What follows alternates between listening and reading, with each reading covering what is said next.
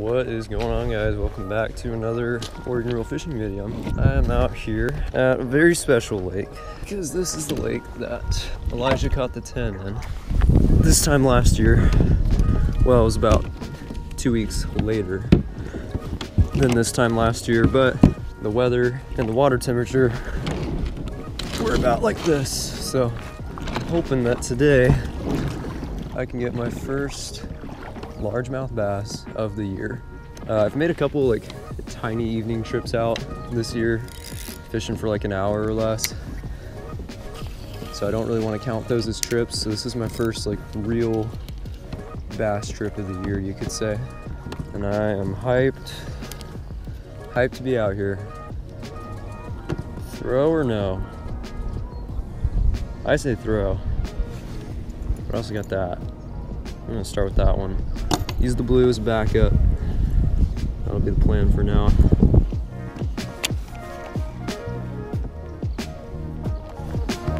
I have a fish. Let's go. Fish on. Fish on, guys. It's not big, but it's the first bass of the year, and it's on a freaking chatterbait. Let's go. Let's go, dude.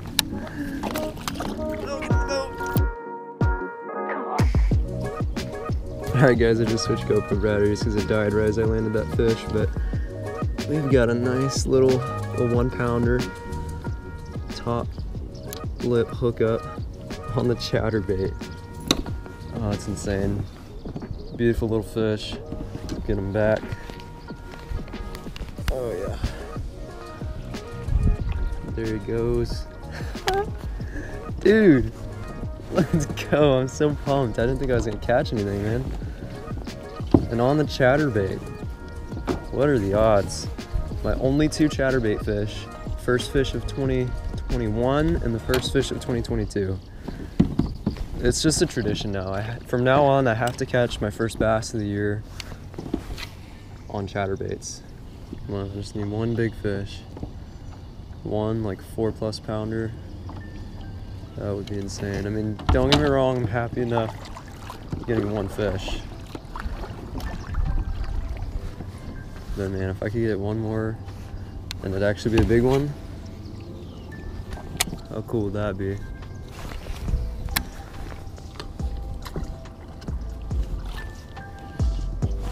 Oh, that is a fish. That's a good one. Good fish, good fish. Feels good. It's better anyways. Oh, in the shallows. In the shallows.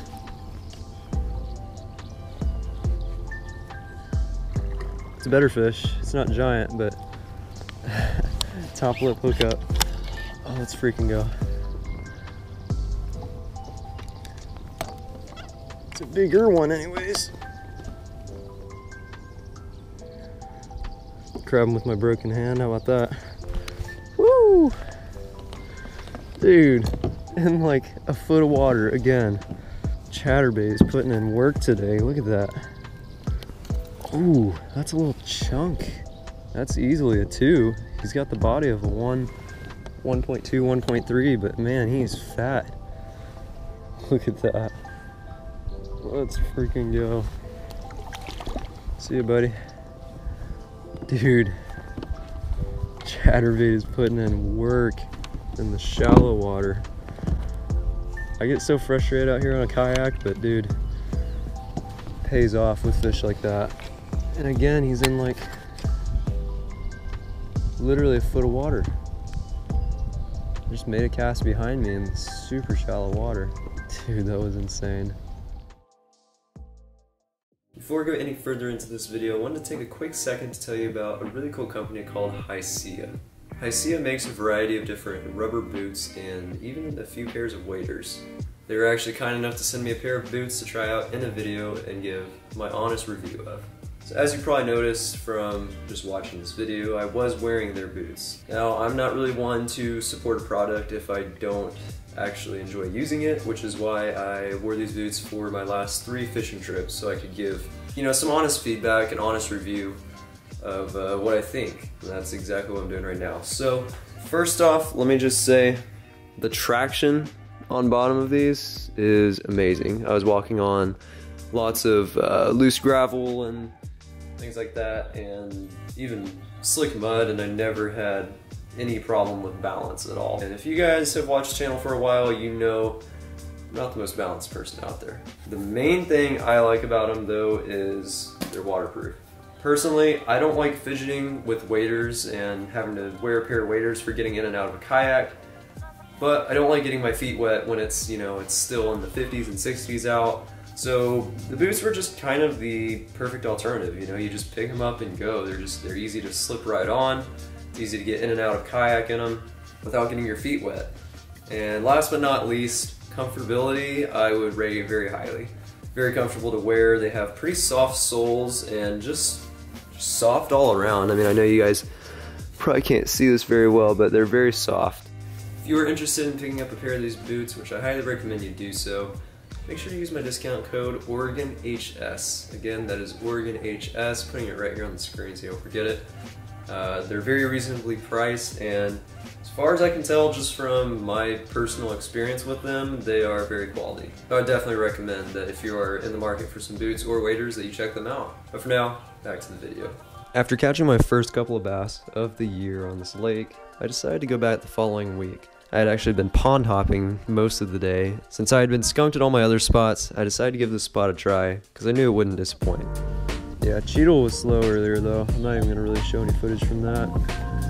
Except Christian did catch a couple on a chatterbait, but it was just cold and slow. And 2 fish between 2 people in 2 hours is not a ton of action really. It's not bad, like I'm not complaining, but I know the potential this place has, you know.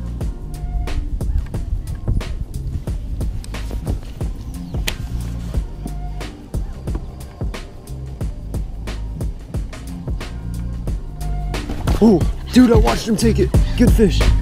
Oh my gosh, that was insane. That bite was insane. What? Dude, I watched him eat it. That's like a nice 2-pounder at least, maybe bigger. Oh my gosh, dude, on the spinnerbait, let's go. Oh, it's a good fish. Oh yeah, baby. Oh yeah, chunker. Watched him eat it in the shallow water. Dude, that was insane. That's why I love bass fishing right there. All right, man. On the spinnerbait, side of the lip. That was just so cool because I watched him eat it. I never get to do that with fish. One more look for the camera. Chunky 2.5 maybe. Man. See you, buddy. Always think there's gonna be a fish in this brush pile, and I'm sure there are fish in it, but I never get hit when I cast by it. What? I was about to lift it out of the water, dude. I was about to lift it out of the water.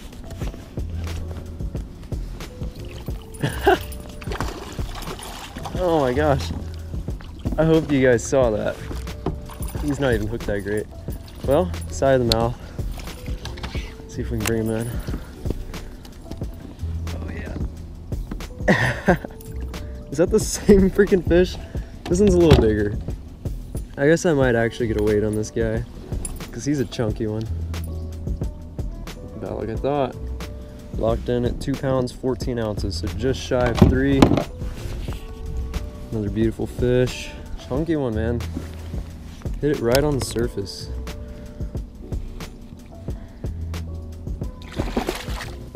Ready to go. See ya. This is bass fishing for you. If one spot's not working, just hop spot to spot. It's tough to river hop when steelhead fishing. I mean, not to say, oh dude, good fish. Here we go. This might be him. I don't know. I can't even tell. It feels really good. He's pulling me. I just want to see this fish. Are you kidding me? It's freaking like 1 pounder. Oh man. Well, might be a little over a pound. That's a beautiful fish though. I didn't even think that was a fish. I was talking about who knows what.